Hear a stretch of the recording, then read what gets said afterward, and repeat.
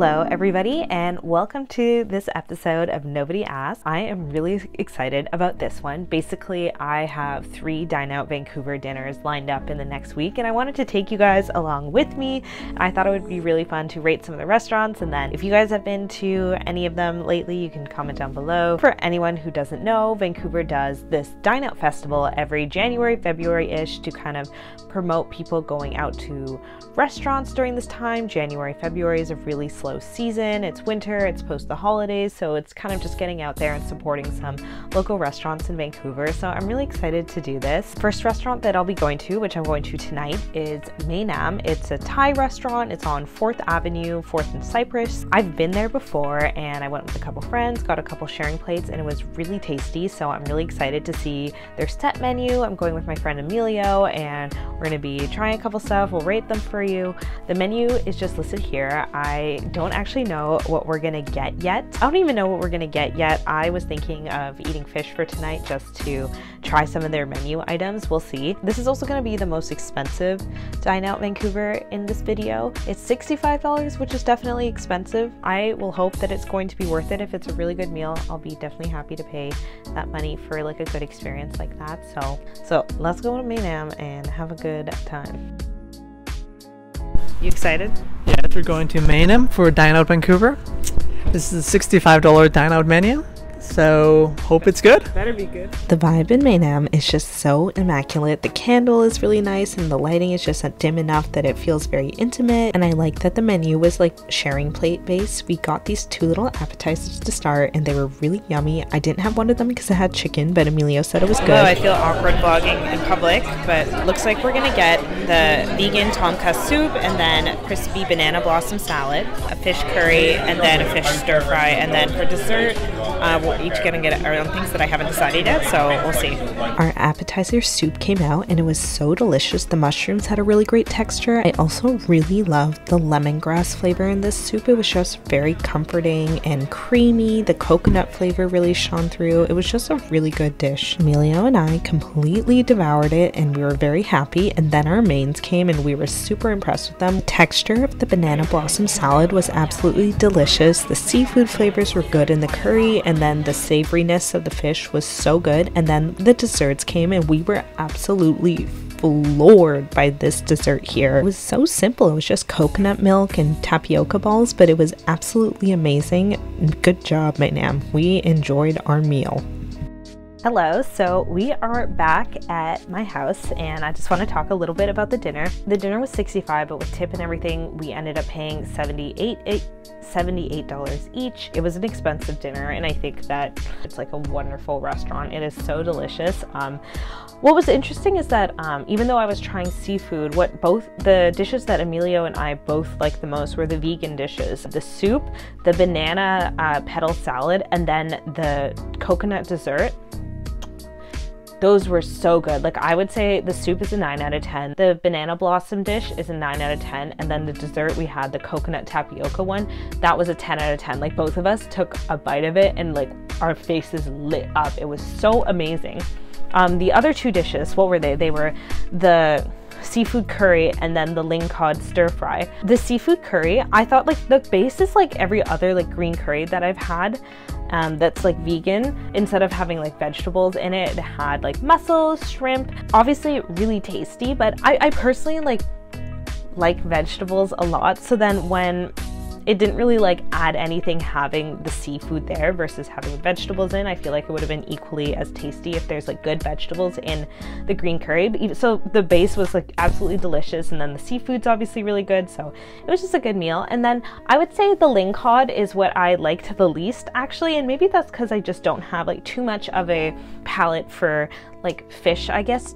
I just don't eat it very often. It's seasoned very well. It's very savory. When I actually like tried the fish like a little bit when it had less seasoning, it doesn't really taste like much. And I mean, like, that might not be a hot take, but whitefish doesn't really taste like anything. So with all the seasonings and the sauces and the peppers and mushrooms, it was good. But I'd say it was just like my least favorite out of all of them. So I would say the curry was probably an 8.5, and then the ling cod was probably more of like a 7 to a 7.5. But overall, the meal was so delicious and I had a really great night. And I mean, like, I think a part of like going out to dine out Vancouver is like spending time with your friends and like just getting out of the house. I was feeling kind of down today, but after going out tonight, I feel really good. I am excited for the next 2 restaurants, so yeah, let's get to it. Hello everybody, I am back for my next dinner. I will be going to Nightshade tonight and I'm very excited for that because it's a vegan restaurant. I've been there a couple of times with my family and I've always had a really great meal.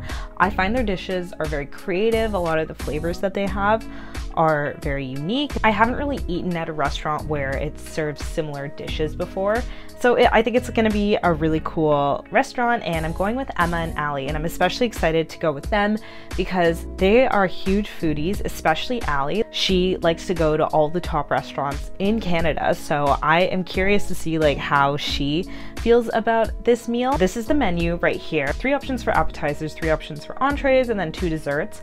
Last time I went there, they had more of like a sharing dish policy, so I wonder if the best plan is for the 3 of us to just get one of each and then we all share everything. But that might be fun to be able to try everything. I think for the dessert, since you get individual desserts, I'm probably gonna go for the carrot and apple cake. Yeah, I am really excited to check it out. So let's see if it lives up to the hype.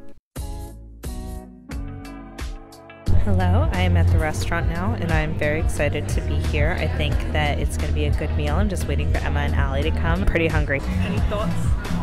Yeah. I'm very excited. Not known for enjoying or seeking out vegan, vegetarian foods. Trying something new. A bit of dilemma with Emma's cocktail. It was very. Don't tell me using this chopstick. Oh, sorry. It was very strong, so we're mixing it up. Is it any better? It's still strong, but it's better.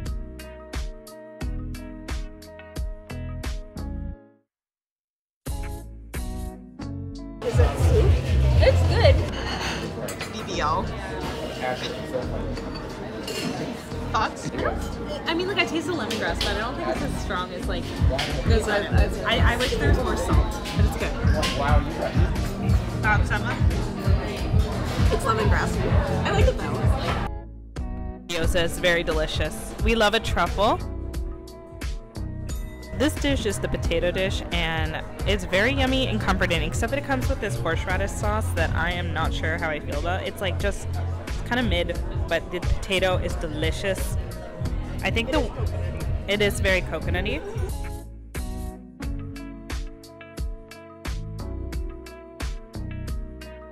This is like the celeriac dish that Emma's eating now. Allie and I have both finished our portion. We finished like this part of the meal and that was just like pretty simple and tasty vegetables. This is like one of the most interesting things we've eaten.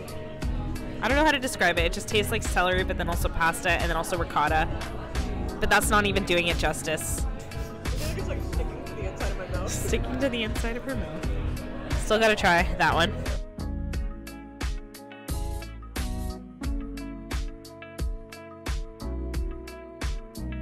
And I'm ready to give all of the final ratings. There's a couple more dishes, so I'm gonna try to go through them and remember them.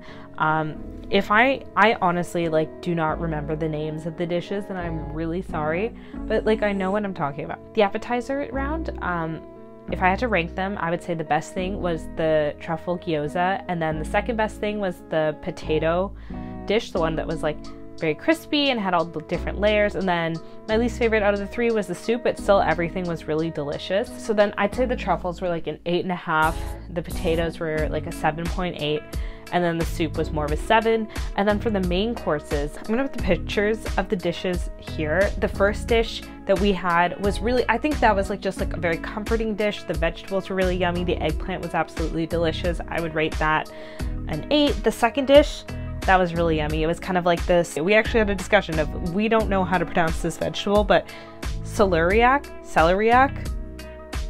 I don't know. But the celeriac dish, that was really yummy. That was an 8.5. And then the eggplant dish at the end, that was with like the forbidden rice. That was honestly my favorite of the night. I thought it was so tasty. So I would probably rate that an 8.8. 8 or an 8.9. I feel like it's not quite a 9, but I like it more than an 8.5. So that was my rating. And then the desserts were a little bit more simple, which I liked. It was good. Both Emma and I got the apple carrot cake, and then Allie got the cheesecake. And hers came with like ice cream, and it was kind of like more of like a panna cotta than it was a cheesecake in terms of texture and flavor. It was really good. The carrot cake was really good. It was just like kind of in terms of taste, it was a classic carrot cake. They did a really good job imitating cream cheese, even though it was vegan, so that was really tasty. I think overall, all of the flavors from tonight, Nightshade does a really good job of presenting these really unique dishes. Like, you can't really find what is being served at Nightshade anywhere else, especially for vegan cuisine. I just think it's like a very unique restaurant, and it's worth trying. I think I prefer my dinner at Maenam to my dinner at Nightshade, only because I think with fine dining, I find like sometimes the dishes are just a little bit too much and too unique, and I'm a simple girl. It doesn't take much to make me happy, so I feel like I preferred Maenam because it was more about like diving into Thai cuisine. Anyways, we have one more restaurant in this video that we're visiting, which I am excited about, so let's get to it. We have come to the last dinner, and luckily for me, it is also somewhere very close to home. I have glowed up. Even though it's just a Thursday night, I'm still gonna be cute. So I'm going to Izakaya Gons. It's obviously Japanese, specifically an izakaya place, obviously. So this is the vegetarian menu, and as I'm looking at the appetizers, I feel like I'm gonna go for the agadoshi tofu. I feel like that's what I always get. And then for the entrees, with the first option, I don't know what a sukiyaki is. I mean, it says slash rice, so I assume it's like vegetables with rice or noodles. Or with option B, it seems like you get veggie roll, veggie tempura, and miso soup, which to me seems a little bit more up my alley. But then I'm like, am I just like going for the safe option? But is the safe option not gonna lead me to a better meal and then a higher rating for them? And I don't wanna like, I don't wanna not give a restaurant a high rating if they deserve it. You know what I mean? Like, I mean, I'll see when I get there. Maybe the menu in person is gonna have more details, but we'll see. I'm looking forward to it. Again, am I not looking a little cute tonight? I actually fucking hated the hair and makeup when I was doing it in my bathroom, but then with my filming lights and on camera, it looks really good. But then I'm sure once I go into regular lighting again, I'm gonna look at my face and be like, I fucking hate this. So, oh, here we go, talking negative again. Anyways, let's go eat.